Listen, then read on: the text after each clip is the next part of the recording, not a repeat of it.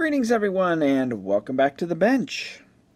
Well, I was working on another video and this thing popped up. This is a Panasonic cassette recorder. A little bit dusty. But this will either be a show and tell or a repair video depending on if it works or not. So it's your typical shoebox style, I guess they call it. Comes in a little case here. Let's remove the casing. There we go. Yeah, this thing looks like an early 70s model. It's in pretty good shape.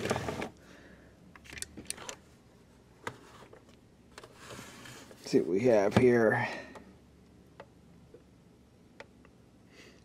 Plug a speaker into it, remote and mic, AC input, volume control, condenser mic, usual piano style keys. Nothing on this side. Oh, well, there's a 6-volt jack. It's in really nice shape, except the part that's exposed. Must have been in its case for most of its life because the rest of the case is pretty clean. So we have an RQ-309S. And the labeling style and everything, it seems like it's probably early 70s.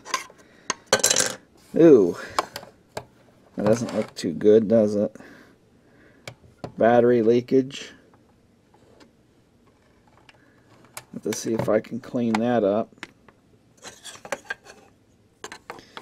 But yeah, see if I can wrangle up some batteries and a tape and see if this thing works or not.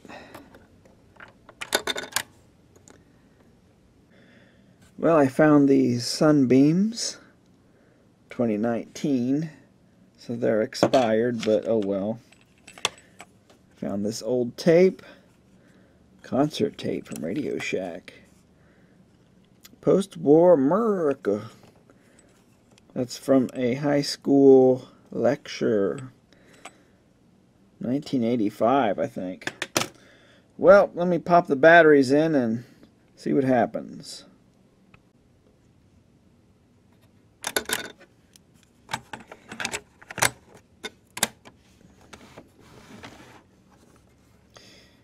Let's see here.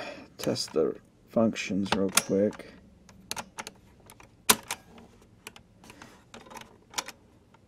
Nothing happening here. Those contacts are really corroded. See if I can clean these a little bit, so we're not getting any sort of action.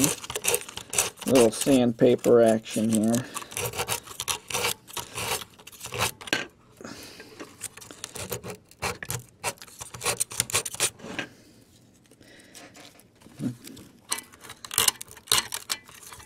At least they're totally not corroded away, but they are pretty rough.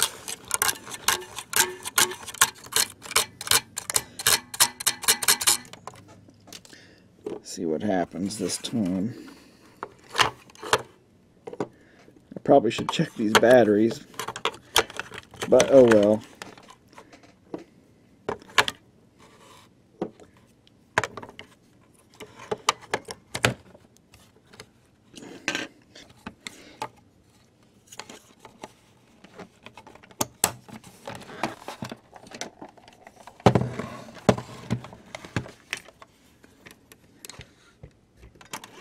Ooh.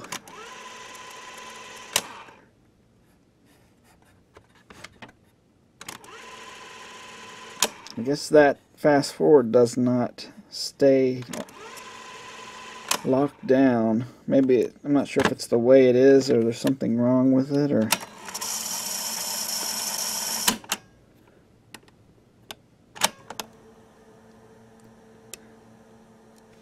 it's playing.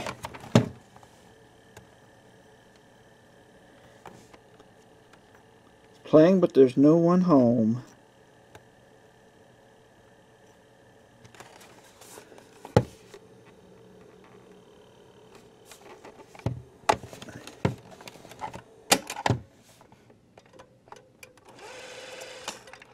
I'm not even hearing a little pop sound. Usually you can hear a little thump or a pop sound when you apply power, but I'm not hearing anything.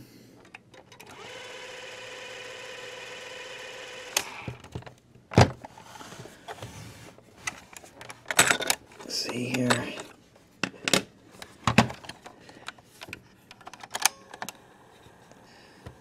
It's got the little auto stop thing.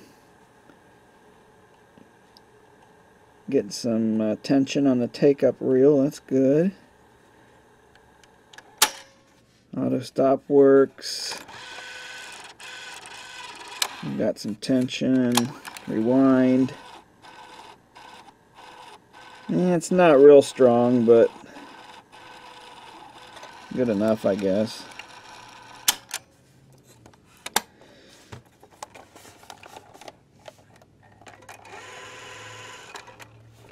Yeah, nobody's home here. The good thing is the mechanics seem to be good, but there might be something electronic with it that needs to be looked at. So this explains why it feels so heavy. It's got a nice metal chassis, big flywheel. This handle must be made of zinc. It's got some mass to it. Look at the belt. Good tension.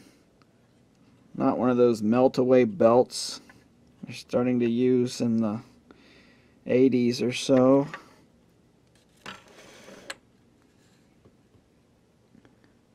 It's good quality all the way. Decent sized speaker.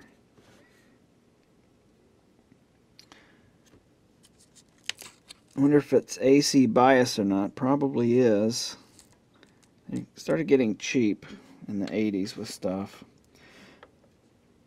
But one could argue that they had cheap models pretty much any time, but construction quality definitely went down as time went on. Well, at any rate, I'm going to see if I can find anything on this board before I actually have to start tearing into it. Well, I removed this shield here. This is where the preamps are. It was pretty dead, and I started moving this record play switch. And you can hear that. I crank the volume all the way up. It's working again. I have this connector plugged in here. That keeps the motor off, so I'm not running the motor, just running the electronics here, the amplifier. Well, let's see what happens then. Well, the plot thickens. I checked this tape, make sure it wasn't erased, and yeah, there is audio on it, but when I crank this thing up, it's dead. It's like the front end of this thing is dead. The preamp stage maybe. Maybe head's not connected or bad connection there. Could be that switch is not letting the signal through. So yeah, I'll probe further and see what's going on. Well, as it turns out, it was just the play record switch was a little crusty. So I exercised it a few times by pushing it. And, well, now it plays and records. No static or anything. I didn't even have to spray it. The next thing I did was to use Shango 066 audio capacitor check, where he puts an audio signal through the capacitors right on the board. You don't have to take them out or anything. And it's just kind of a quick go, no-go test to see if the capacitors are bad. And all of the capacitors are good except one. And it happened to be this one in the plastic can. All the other ones are in the aluminum cans, and those test fine. This measures fine, it just comes out kind of quiet. So it has a higher ESR. I don't know if it will really affect the circuit or not, but I went ahead and changed that. Still have to clip the leads off. In the other video where I was testing the LED fixture, I was using that test, putting an audio signal through, and pretty much quickly found that capacitor. Sure, if I was in the business of repairing things, I'd get better equipment. But just for stuff like this, I'm not going to run out and buy gear to test capacitors in circuit. Just a few things you have to do. You want to keep the signal very low. You don't want to put too much current and damage sensitive components. You also don't want to forward bias transistor junctions. So keep the signal very low, like around 200 millivolts. You can hear that okay with the speaker. As it turns out, this is a positive ground circuit. It's using germanium transistors. So this tape recorder is pretty old. Here's what that capacitor sounds like. Measures pretty close, but it sounded quiet in the circuit, so it's kind of high ESR. So I'll plug it in here.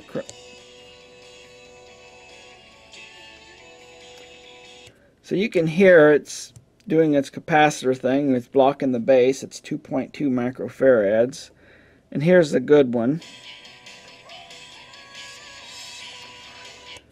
I don't know how that comes across, but this one sounds sharper, a little louder. And when I test this, I'm going to put it in here.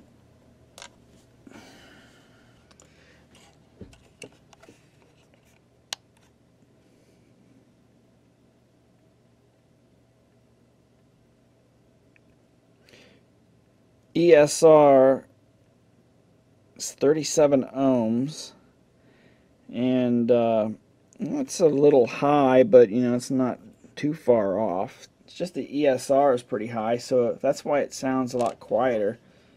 So yeah, you can pick those things out with that audio test technique. Here's the new one. 2.9 ohms and 2 microfarads. Okay, got all back together and cleaned up. Cleaned up pretty nicely. Yeah, they're not kidding here when they say to take the batteries out if you're going to store it for a while. So I cleaned up the battery holder as good as I could, the compartment. Well, I was monkeying around with this thing. Couldn't get it to record worth a crap. I think it's because the little pad in there fell off. So I got another tape, and see what this sounds like.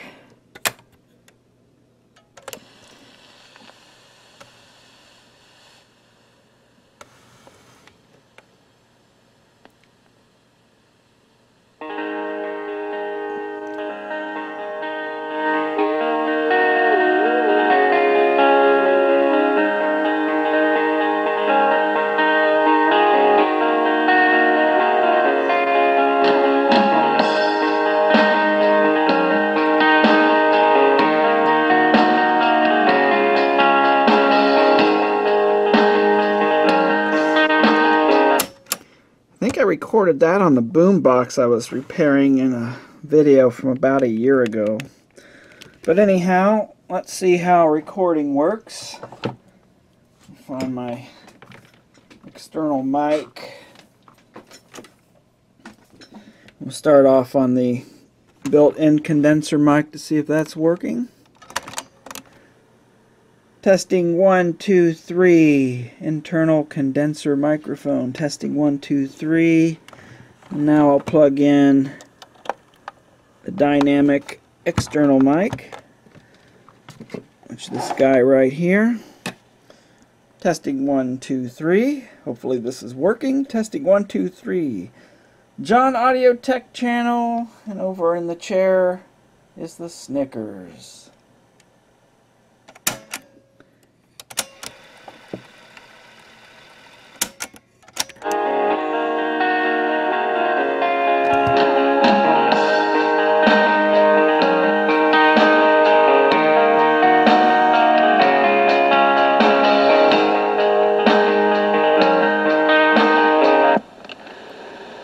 Testing 1, 2, 3. Internal condenser microphone. Testing 1, 2, 3. And now I'll plug in the dynamic external mic. There's this guy right here. Testing 1, 2, 3. Hopefully this is working. Testing 1, 2, 3. John Audio Tech channel. And over in the chair is the Snickers.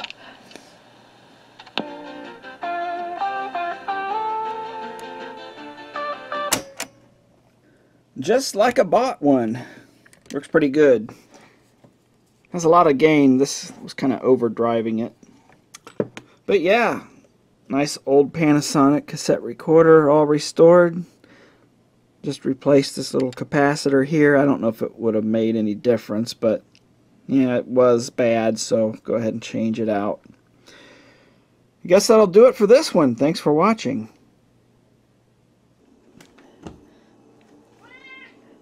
Somebody got hungry.